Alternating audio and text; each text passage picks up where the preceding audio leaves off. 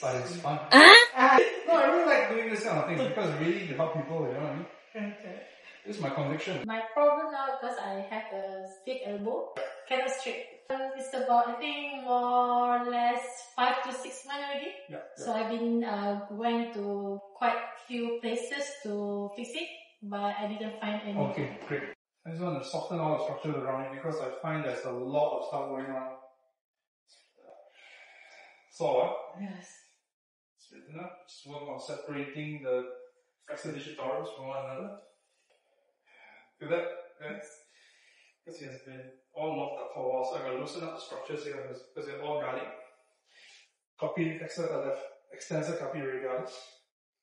Okay, now I'm going to go for supinator. Flexor this down. Original arm. A bit straighter. What are you feeling now? Did not. Not right there, right? Huh? So working on the tightness in the bicep tendon, the long edge. But how's that? You compare first. What do you think? It's better than earlier. Better? How many percent? It's not done yet, huh? Okay. Right? How's that? A lot better, right? The bicep tendon is definitely contracted. You definitely injure your bicep tendon, okay? What I feel is now is your bicep tendon. So every time I got to work back and forth because you had this for how many months already? 5 or 6. Yes. So what's happening now is that because of the shortening of the bicep tendon, it's causing a lot of contraction around here. So once I clear, I need to repeat the process. Because it has been 5 or 6 months in a shortened position. You're going to straighten up this way and you're going to pull it all the way to the back. Okay, this doesn't happen. Straighten.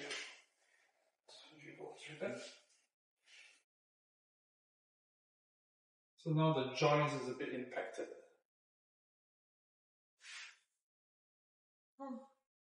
So, Yes.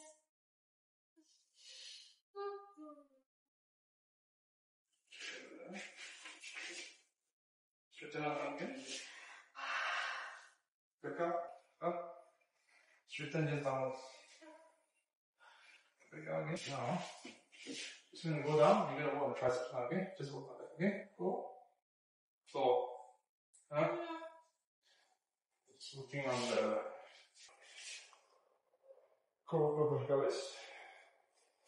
I think that's the max that we can do, but this is already improved about almost 80% already. But there is a click in your elbow joint.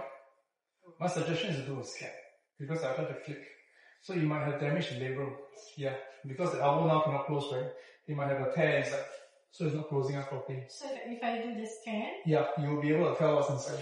What I feel is a bone. Bone? Because it's not sitting. It's jamming up. It's jamming up. There is something likely she tore